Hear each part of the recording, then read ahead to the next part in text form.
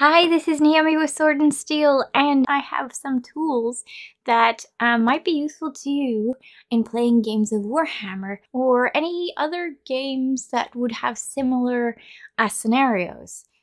But they are not necessary, but I think you might agree that they could easily make a game go faster and with less arguments.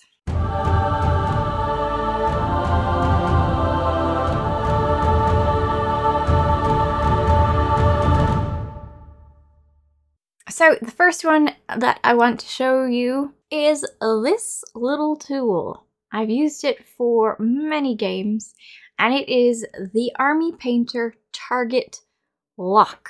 Have you ever played a game with terrain and shooting? If you have, and it requires line of sight, then this guy is so nice. So nice. It goes from, can you see him? Can you not see him?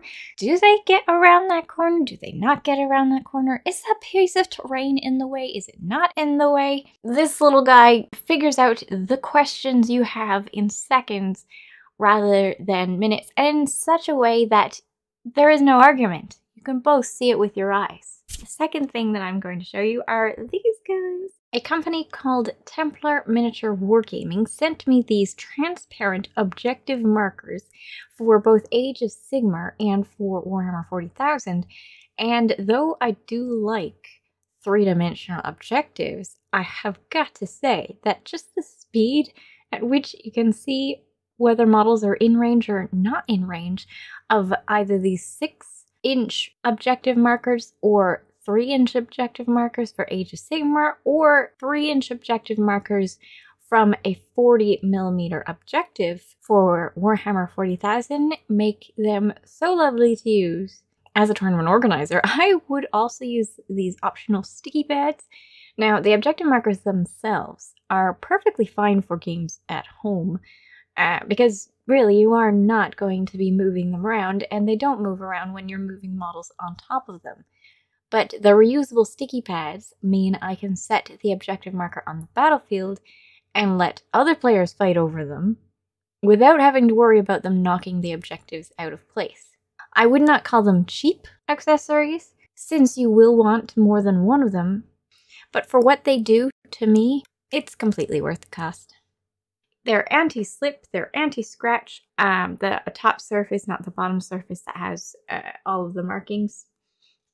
They're anti-fingerprint, fully flexible, and anti-crease.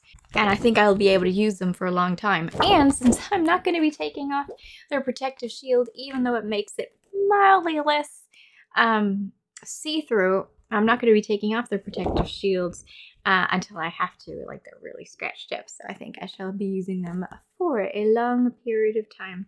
They've only recently started up, this company, so I'll have all of their info in the description below, so if you wanted them, you could go ahead and get them.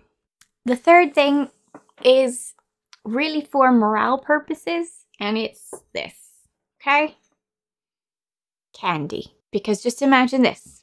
Someone makes an entirely abysmal roll at an incredibly crucial time. This is when you offer the candy as a form of mutual understanding. Believe you me, the roll isn't quite so terrible if you get a piece of chocolate or candy as a reward. Or like strawberries, or grapes, chips, something special in a bowl that they earn when fate punches them in the face. That's all I wanted to help you out with. Having more fun, avoiding arguments. I'll catch you in the next video. Bye! Okay, one last thing. When you lose a game, not when you win the game, but when you lose the game, it's incredibly important for yourself and for your opponent that you congratulate them on their win.